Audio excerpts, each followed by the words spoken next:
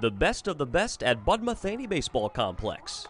We wanted to be this premier showcase in the state and the region on the East Coast of great high school talent in this area. Some of the top talent in Hampton Roads enjoyed one last game thanks to the first ever All-Tidewater Baseball Challenge put on by the Hampton Roads Sports Commission. Right now, it's the best of the best in this area.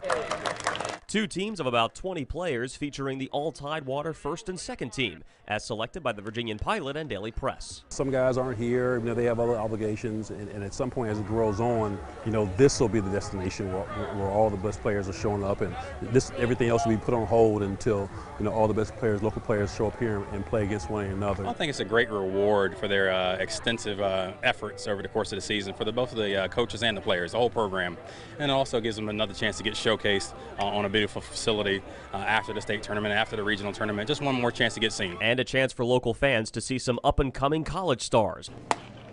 Like big Bailey Matella, lefty pitcher headed to Old Dominion, led Greenbrier Christian School in Chesapeake to a state title. Or Clay Grady from Nansemond River High School in Suffolk. Senior shortstop was named the Class 5A Player of the Year. He's headed to Virginia Tech. This game's definitely for fun, but it can definitely get some looks out of this game, I mean, a lot of people say someone's always watching, but it's definitely true. Somebody is always watching.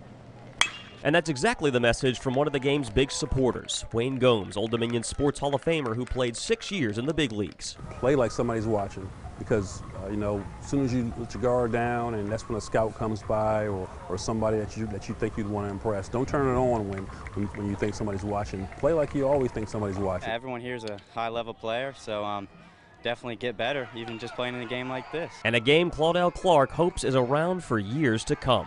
In Norfolk, Nathan Epstein for the Sport Track.